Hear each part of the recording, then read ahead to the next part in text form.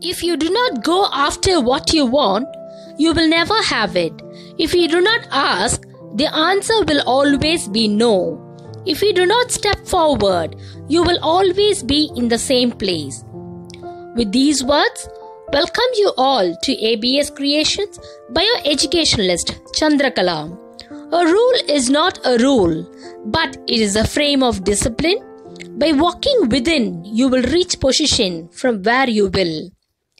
In this session, we will deal with the second concept of federalism. How is federalism practiced?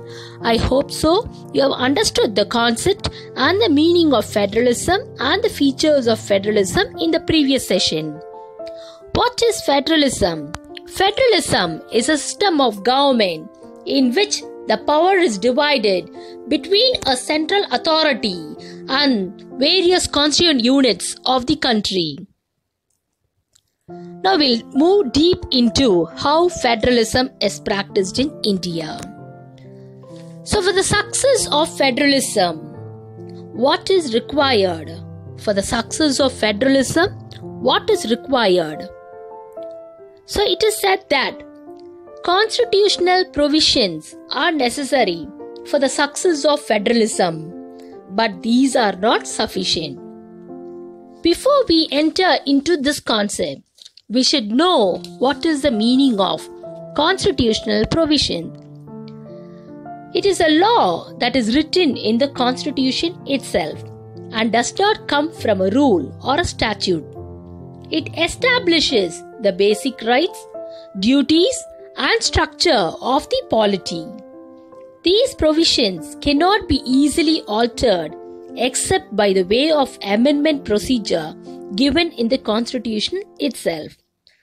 So constitutional provision is nothing but it is specifically a designated rule or a law within a nation or state's constitution. It cannot be changed or altered by a court of law unless the process outlined in the Constitution. So even though the constitutional provisions are there, it is not sufficient.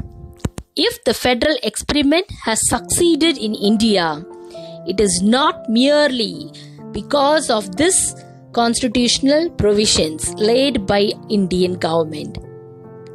The real success of federalism in India can be attributed to the nature of democratic politics in our country. The real success of federalism in India can be attributed to the nature of democratic politics in our country. This ensured that the spirit of federalism, respect for diversity, and desire for living together became shared ideals in our country. So the nature of democratic politics has ensured the spirit of federalism, respect for diversity, and desire for living together. They became shared ideals in our country.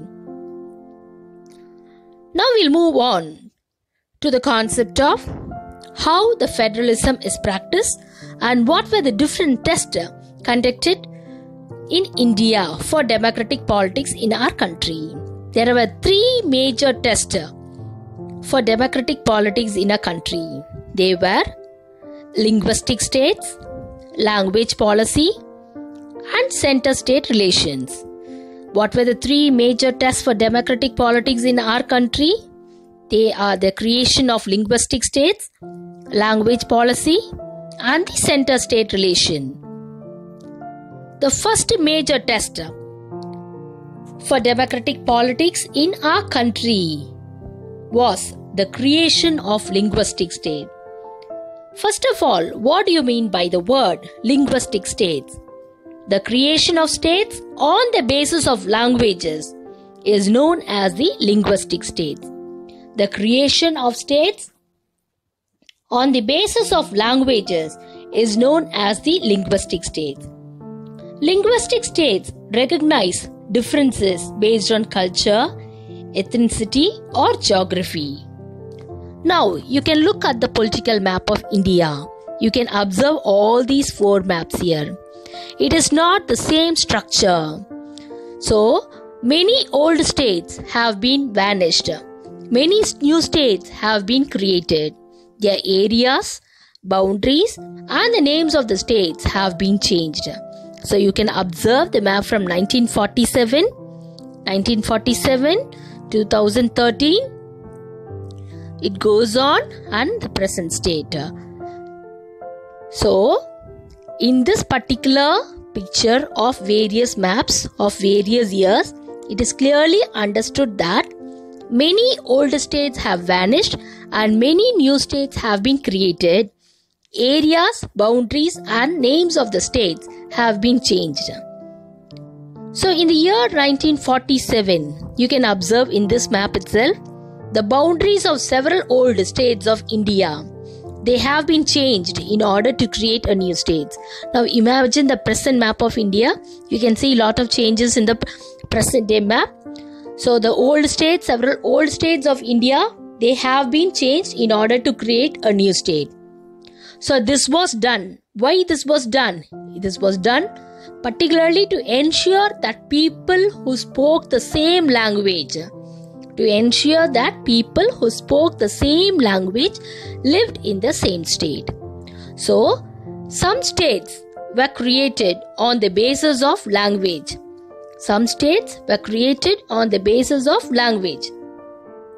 But there are some states which are not created on the basis of language, but to recognize differences based on culture, ethnicity, and geography.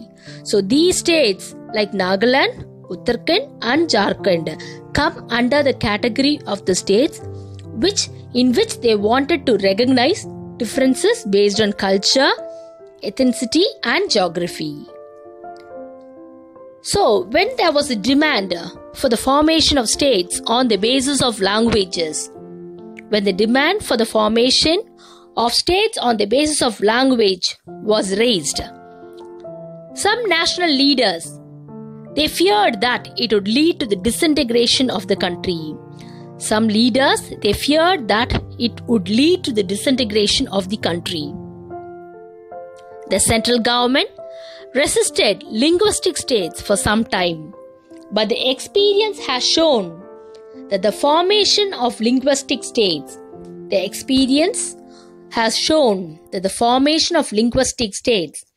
has actually made the country more united and made administration easier.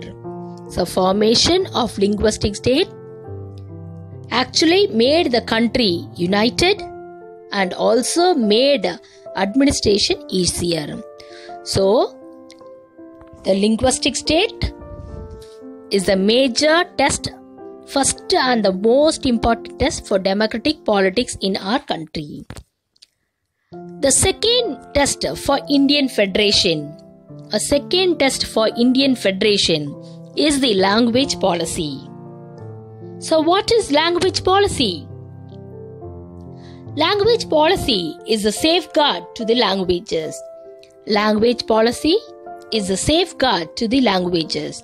It is one of the important aspects of our constitution. Under this policy, besides Hindi, 21 other languages are recognized as scheduled languages by the constitution. So, a second test for Indian Federation is what? The language policy. Our constitution, it did not give any status of national language to any one language, but they identified, Hindi was identified as an official language. But how many of them spoke Hindi, and for how many of them Hindi was acting as a mother tongue? It is just only 40% of the Indians. Therefore, there were many safeguards to protect other languages. Besides Hindi, there were 21 other languages which have been recognized as scheduled languages by the constitution. How can we count these languages here? How many languages do we have in India? The answer depends on how it is taken into count. So the count is carried with the help of the Census Department of India. So for example, the census which has been held, it recorded more than 1,500 distinct languages. Some languages were grouped under some major languages. Few languages have been grouped under some major languages.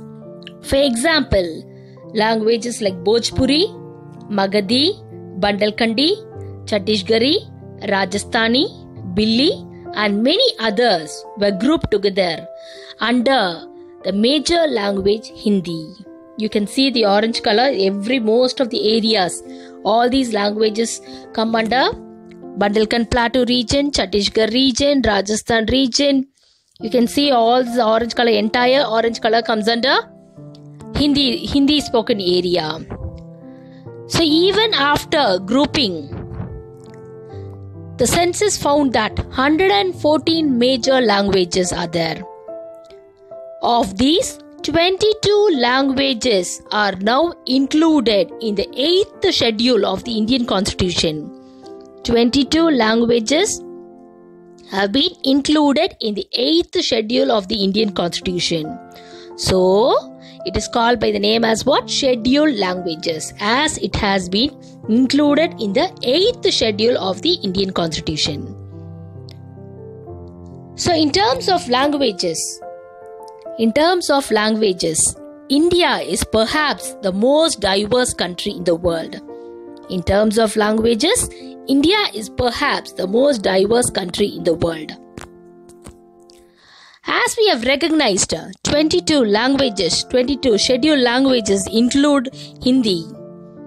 For example, a candidate who appears in the examination conducted for the central government position may opt to take the examination in any of these languages. States too have their own official languages. So, for example, Tamil Nadu. What is the official language of Tamil Nadu? It is Tamil. So, likewise, states too have their own official languages. Much of the government work takes place in the official language of the concerned state. But when Hindi was considered as an official language, unlike Sri Lanka, the leaders of our country adopted a various cautious attitude in spreading the use of Hindi. When Hindi was considered as an official language, many of the people started protesting against Hindi to be considered as an official language. So according to the Constitution, the use of English for official purposes was to be stopped in 1965. So in 1965, English, which was used as an official language, it has been stopped. But many non-Hindi speaking states, they demanded the use of English to continue. In Tamil Nadu, this movement took a violent form. The central government responded by agreeing to continue the use of English along with Hindi for official purposes. So the central government, as the movement took a violent form in Tamil Nadu, the central government responded by agreeing to continue the use of English along with Hindi for official purposes. Many critics think that this solution favored the English-speaking elite.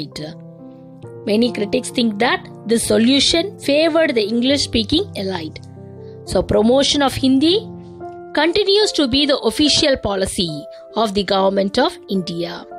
So promotion doesn't mean that the central government can impose Hindi on states where people speak different languages. The flexibility shown by the Indian political leaders helped our country avoid the kind of situation that the Sri Lanka finds itself in. So this is what we used to say it as the language policy. The third test for the democratic setup for the Indian Federation is the center-state relations. Restructuring the center-state relation is one more way in which federalism has been strengthened in practice. So according to the constitutional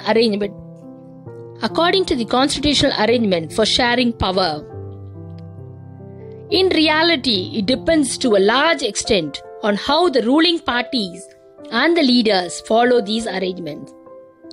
So in India, for a longer period of time, the same party ruled both at the center and in most of the states. It is observed that for a long time in India, the same party ruled both at the center and in most of the states. This meant that the state governments did not exercise their rights.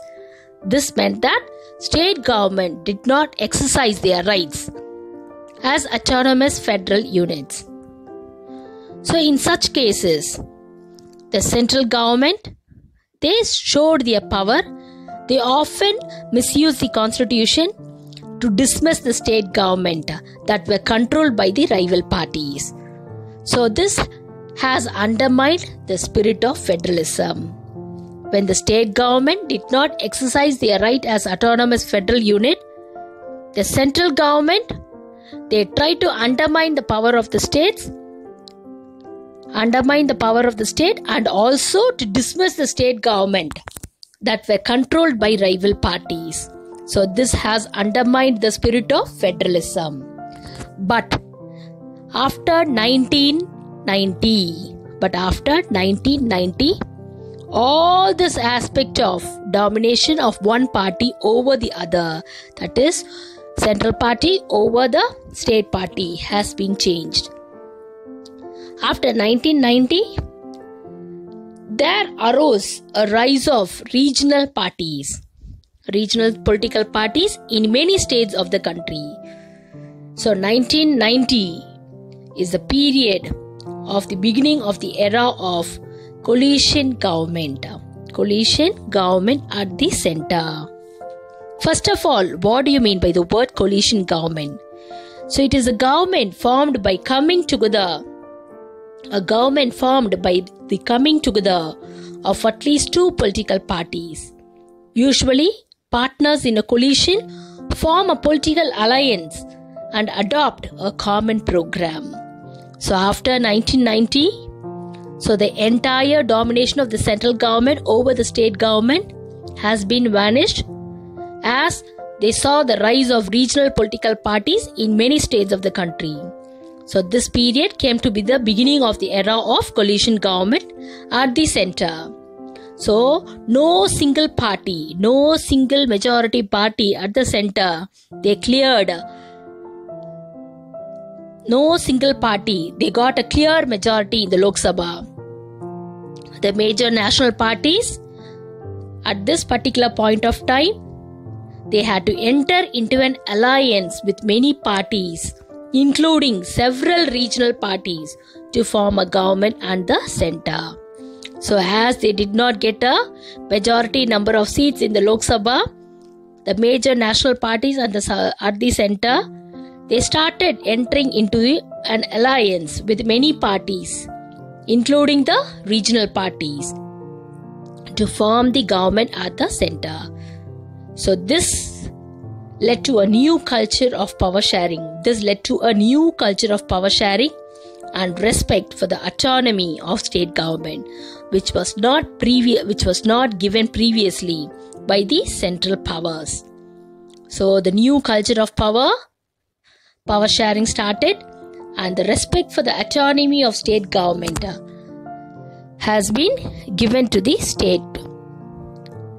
So this trend was supported by a major judgment of the Supreme Court that made it difficult for the central government to dismiss the state government in an arbitrary manner. So previously, before 1990, the state government was undermined by the central government. So they dismissed the state government. The majority party, they misused the constitution and they dismissed the central government. But after 1990, the respect for the autonomy of state government was given, and this was supported by the judgment given by the Supreme Court. So when the judgment governed by the Supreme Court, it made it difficult for the central government to dismiss the state government in their manner. So thus, federal power sharing is more effective today than it was in the earlier years after the constitution came into force. So, the federal power sharing is more effective today than it was in the earlier years after the constitution came into force. So this come under the category of the third major test for the Indian Federation to follow the democratic politics. So what is that? Restructuring the center-state relation. So the three major tests for Indian Federation is linguistic state, language policy, and the center-state relations. I think you understood this concept. You can test yourself by reading these questions. The creation of linguistic states was the first and the major test for democratic politics in our country. Justify the statement. India is a country of diverse languages. Examine the statement under the linguistic diversity of India. When was the beginning of coalition era and why? Examine the controversy over Hindi and English as official language. Discuss the center-state relations in Indian federalism. So in the next concept, in the next session, we will deal with the third type of government, third tier of government, that is the local government, decentralization of power. If you like this video, you can comment it, you can share it, and you can subscribe it. Thank you.